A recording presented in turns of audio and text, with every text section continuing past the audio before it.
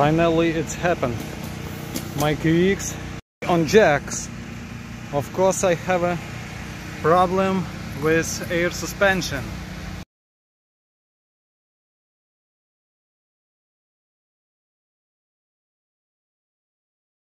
I have a huge hole over here and my suspension is hydraulic.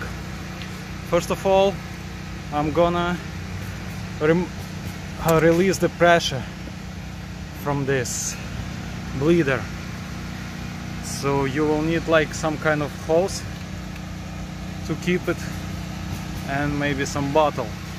Let's see what can... Okay, it looks pretty clean.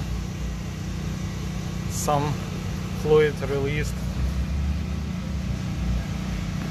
Should be not much pressure inside.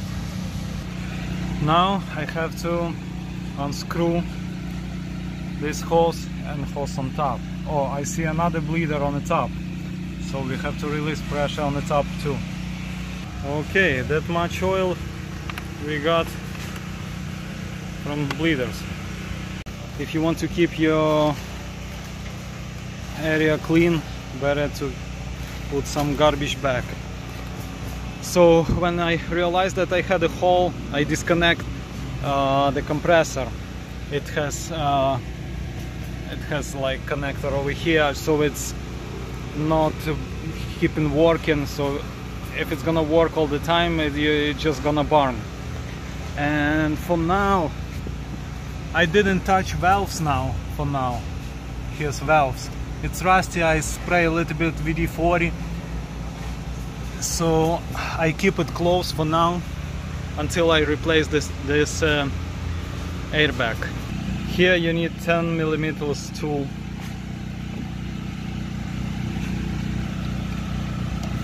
Oops.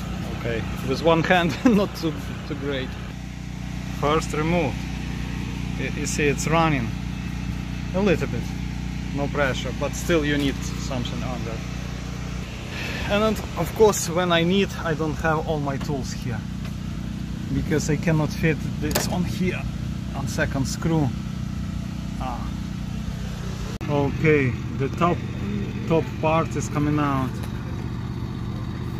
It was hard, you had to push down. Oh, leaking.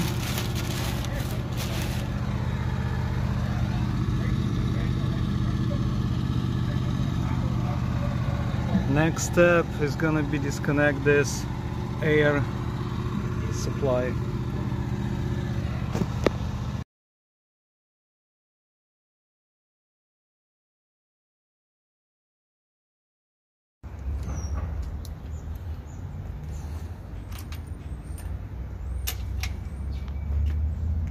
Air suspension replaced.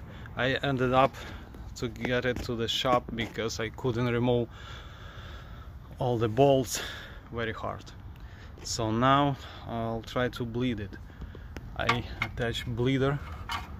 It's gonna go like straight to the bottle, and then I got this pump, the most complicated part to make this connector. This is high pressure AC connector and hard to make this transition. Hopefully it's gonna work, I don't know. Then this is the valves. I make some mark facing down, so I have to put in the same position. If you make it too tight, you can damage the valves. Okay, so we connected the hose to that accumulator. Now we add the fluid, this one, and now we start pumping. So we open the valves, we open the balls and valves, we pump in pressure inside. So let's say you don't have to pump too much, just like half of required pressure, and then you'll start to bleed this. You have to start on the top, unscrew this part, make a tube, and now let's see. You see the air is coming out, a lot of air inside.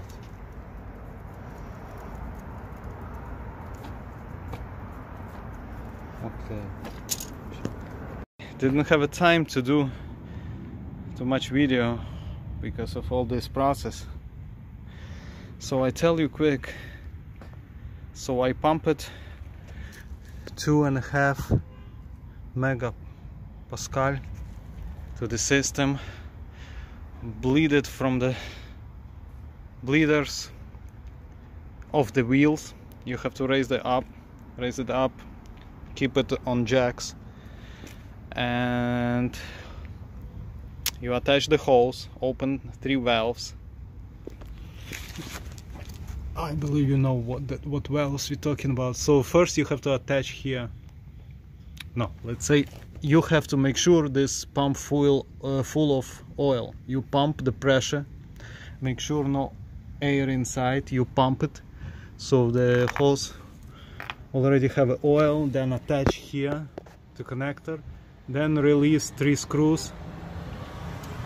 Make a mark so you put back the exactly same position. If you tighten it too much, you damage the valve. And then you take off the wheels, pump the pressure.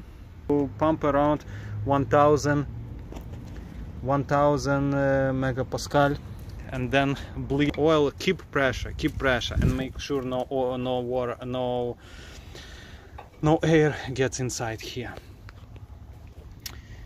Bleed it, and then I drove around, and I think it looks fine for me. At least, like, I replaced rear suspension. It was a lot of air in the back, but it wasn't too much. I didn't see any air on the front. So you have also bleeders over there.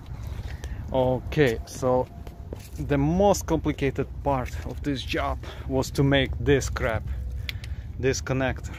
This is the pump. Order it online, $40 from Home Depot. It comes deassembled, but you just attach this hose. It's coming with the pump. Then another problem here. So here's few parts. 1, 2, 3. This part I took from this stuff, but you can order separately online. I ordered it, but it's gonna be delivered only tomorrow. Goes. Then this part comes from Lowe's. This is the number 1414, and then this part, this is like transition from 1/2 inch to 1/4. Yeah, that's all you need to know. So it's so you need put some rubber washers inside, like this one, $2, and put some tape around and tighten it well to make sure it's not leaking. It gave me a hard time to assemble all this, but tried this and that, different hoses, nothing worked. So it still keep pressure inside. So I'm gonna have oil for next project already. This is bleeder here to release the pressure, but I keep it close. Okay.